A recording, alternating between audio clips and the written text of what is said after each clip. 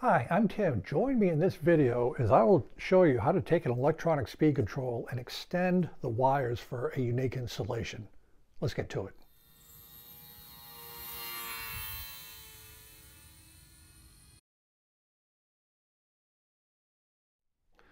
This is an absolutely standard electronic speed control.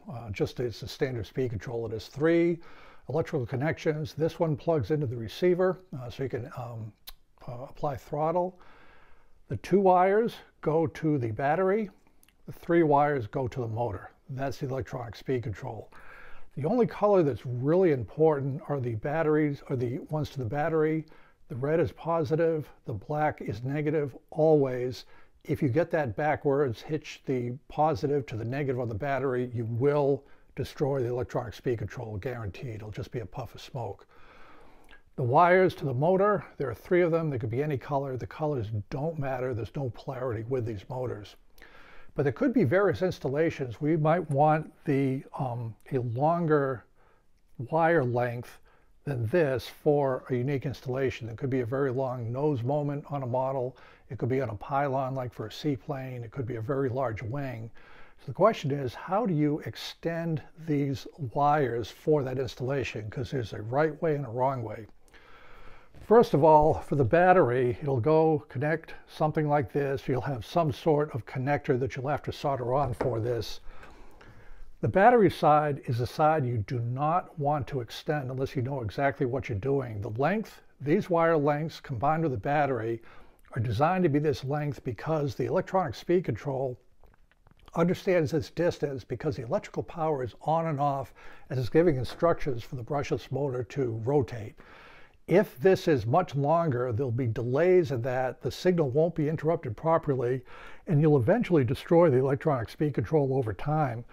If you wish to extend these wires and you know exactly what you're doing, you can add some capacitors for that. I'm not going to get into that here because I would never mess around to this side.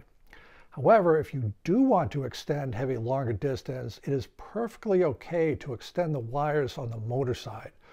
I have done extensions up to 12 inches. I believe you can go longer, but there is little to no problem with the extensions on that side. What will happen for that extension, you typically have gold bullet connectors on the end that connect here.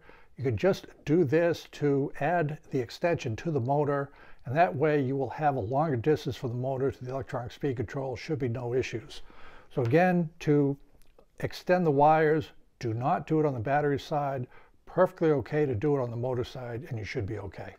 So here is a view of my electronic speed control for the F4 that I'll be putting in with the Park 270 motor, and these are the battery connectors. Also, the capacitor that I mentioned before is located right here. That's why the length for the battery is so critical. You have to add capacitors, know what you're doing if you're going to extend that.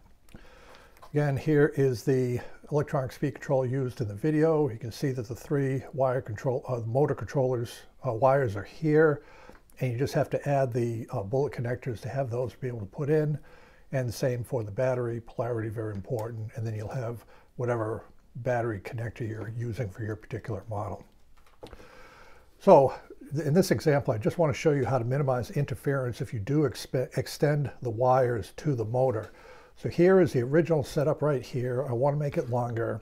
I made these three wires, so let me plug those in very quickly.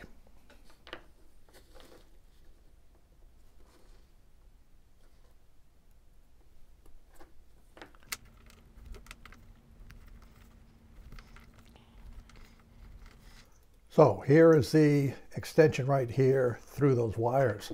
Now what will happen is there could be a little bit of interference as the current runs through these wires.